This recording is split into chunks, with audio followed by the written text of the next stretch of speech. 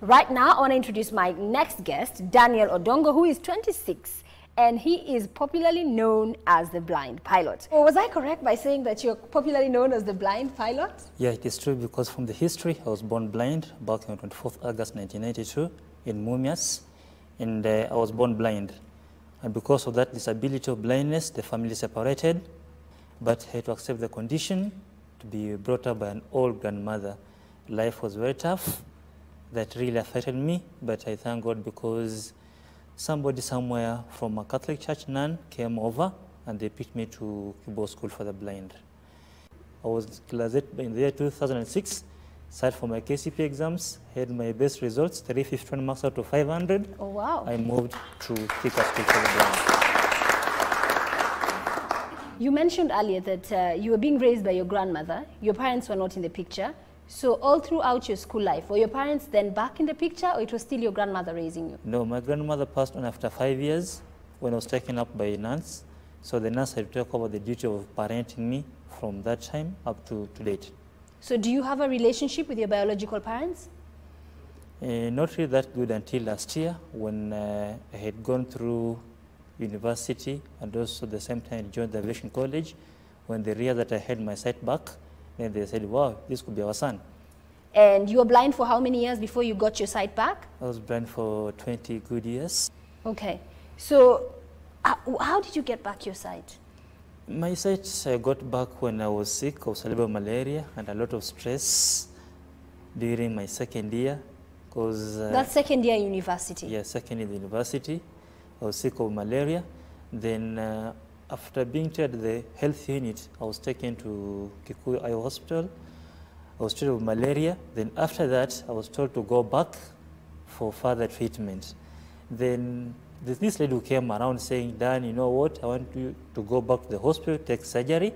I told her, no, look here, I've been living with this kind of disability. In fact, it is like my normality. I don't need people to see because I'm comfortable. The way I walk with my white cane, the way I touch, the way I can read so many things, I'm very much comfortable. So you didn't want to be given false hope? For what reasons after living for all these kind of years without sight? Because it's all you knew, you were blind your entire life? Yes. I was very comfortable and it was like my normality in that kind of a state. Now, after persisting so much, I said, okay, I'll have to go for this surgery just to please you, but don't even ask me for a single coin because I know how my family relates with me and how the community has also been relating with me. So I hope you won't lock me here in the hospital so that I don't go and finish up my degree. I said, okay, I'll see on how I can help out. I accepted, I went for this surgery, and after a very long time of surgery, between 6 in the morning up to 5 in the evening, with more than 5 doctors performing the same surgery and consulting one another. I was given a bandage. I was taken back to the ward the following day. They removed the bandage, and then when somebody could pass the hand like this, I could see something moving, but I couldn't share with my people that I was seeing anything moving in front of me. Why couldn't you share? No, they could ask me what is that, and I don't know. So I couldn't answer also, that they would kind of ask question. you, can you see anything? And what would be your answer? I can't see anything. Yet you were seeing something? Yes. It's because you were not sure whether that was what seeing anything meant? Yes. Because you had never seen. You, what is this? What do you answer? And I've never seen anything. Okay, so there you are, just came from the surgery, and your vision is slowly coming back, yeah, though fuzzy, not very clear. So what happens next? When I left the theater, when I came back to the university, I wanted also to join others in the pool. But they say, now, Dan, oh, your seat is supposed to be there. Why are you not sitting in front of the class? They always sit. I told them, okay, I'm also comfortable sitting next to each other, each one of you here. Little they know that I was having my sight back. So you had not told anyone at that point that you could see? No, how do you tell them? I couldn't tell them. Why? How do I even begin telling them how I have my sight back? If they could ask me write then your name on a piece of paper, and you see the way we write in braille is not the same way we write in print. So I was a little bit shy and some are bright, so that if I tell them I'm seeing, they can ask me, okay, if you are seeing, write for us your name. And I do not write using a pen. So you were fearful, yes, of this new life, or yeah, should I say this new lease on life. Good. So there you were, and I can imagine when you were blind, as a young boy, as a young man, you must have been praying to God to give you your sight back. No, no. You never no, prayed no, even once? No, no. It was an anomaly.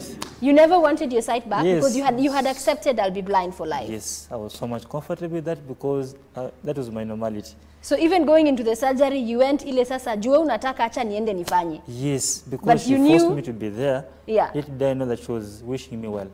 But ulijua tu hata utaenda, you'll just come out, you'll still be the same old, Yes. nothing will change. Yes. So when the change comes now, you're the first one to be in denial.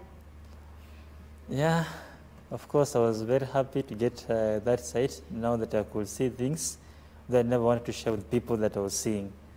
So it took me like about 4 to 5 months. Then 4 to 5 months. Yes, to go back So, to the hospital.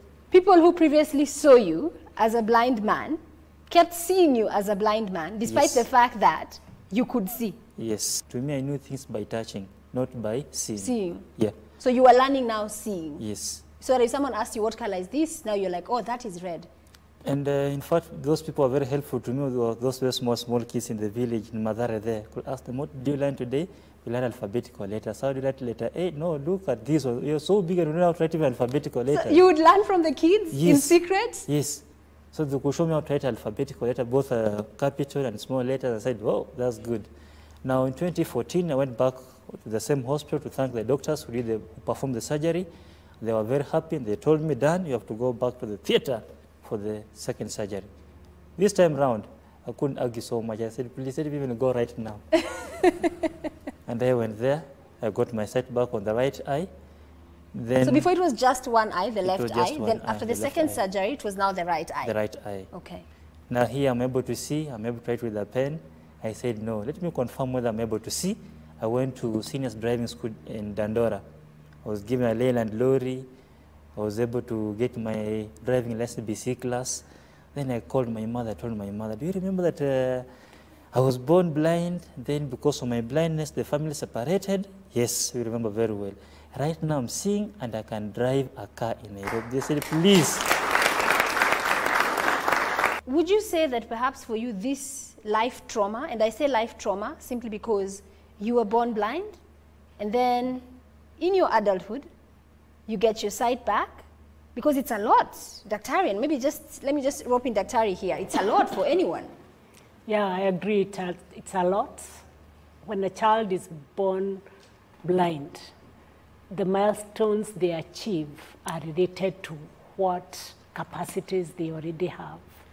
So he could not see, therefore he developed the touching and the feeling and not the sight. Therefore he knew nothing by sight. Seeing, yes. Yes, because children will learn through the sensory organs, but that one was absent.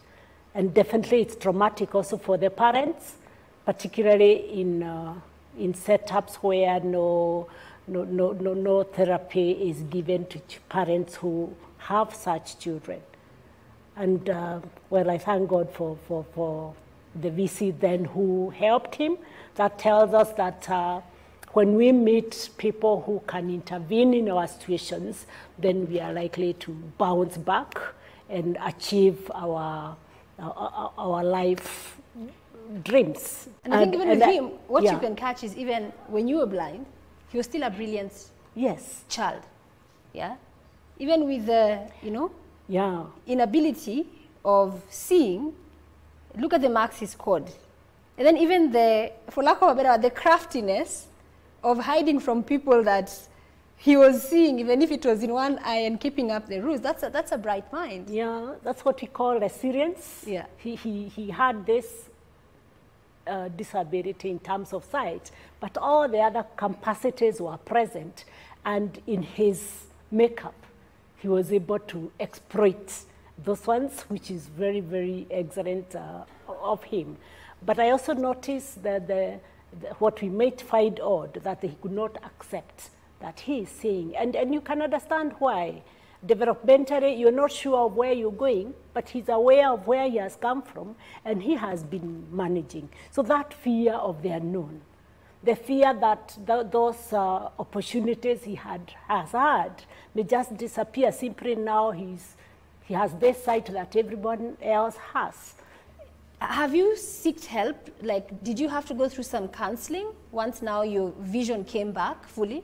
I never had to go for counseling. To me, I used to be a pastor, even in the university or the high school. I could preach what I don't know, but I just knew that I was touching people's life. And the many times I used to tell people that I want to become a pilot, they could say, Dan, I think we'll take you to Madara Mental Hospital. Reason that you are not seeing and you want to become a pilot. This is very much impossible. And I told them, time will determine, but very sure I'll become one. My first time to be on board on jumbo jet from Nairobi here to Mombasa, I remained sitting in the aeroplane. They asked me, what are you doing here? How do we help you? I told them I want to speak to the pilot. They said, no, you need to have an appointment. I told them, yes, I don't have an appointment, I agree with you, but I'll have to speak to him. They said, this won't happen. So I told them, well and good. If you are ready to carry me, go ahead. But I have to speak to him. So after hearing all that argument, he said, okay. He opened his door, he came out and he talked to me. He said, I'm Captain Duke, how do I help you? I told him, I'm Daniel Odongo, I was born blind, have my sight back, and also want to become a pilot. I enjoyed the journey from Nairobi to Mombasa, and also want to become one. He said, I've never had a single passenger ask me for this kind of favor. Because of asked, get my card, let's meet at Wilson Airport, and that's how my journey to become a pilot was real. So, you're currently training, or have you finished your training? I've done the PPL, the ground school that I'm done with. Then it's about a matter of adjusting the hours, and especially in the environment from Mathare, where you move from one office to another, selling such kind of ball pens at 100 shillings to raise some 40,000 to pay for the ground school. From ground school, you have to pay every hour you go up in the skies, 20,000. You have to pay for the navigation, you have to buy the uniforms, you have to buy the bus, you have to buy these. It is not easy. So you struggle, but along the way, with the media coverage, I had to get some support from Mama Ngina Kenyatta and also the president when we met back in 25th of May 2018. And they're supporting your education now? Not really, they just came in to support for a few hours, but she called CS Amina and asked her kindly to get me a scholarship as a father for the CPL. But currently, I'm still a student, hardworking, very much determined, very much focused, that very soon, from out of selling these pens, I'll also become a pilot with passion. Dan, would you say that you have been depressed at any point? Depression was there, especially now that I have this chance to go to the university. My brother has spoiled every plan that I had. He has gone to the donors who used to support me, the nuns. They no longer have that trust and believe in me that this issue of coming up with a fake admission letter. At one point, I took rat in the house, thinking that I'll die. But I went up again, taking soapy water. It controlled the whole thing. I went for another treatment. It was well. I also, second attempt I made to get myself in the middle of the highway, but no car came knocking me. I survived. But I said, now, what is this? Okay. Yeah. So, when you walked into the road, this was in Rongai, next to Multimedia, I understand. Yeah. Okay, right now, how are you coping? How long have you had your sight back for? I've already had my sight back for the last 5 years. Okay. And as I was celebrating yesterday, they also gave me a home welcoming back to the nuns. My father and I were able to eat from the same plate, use the same spoon that was able to separate us that long time ago.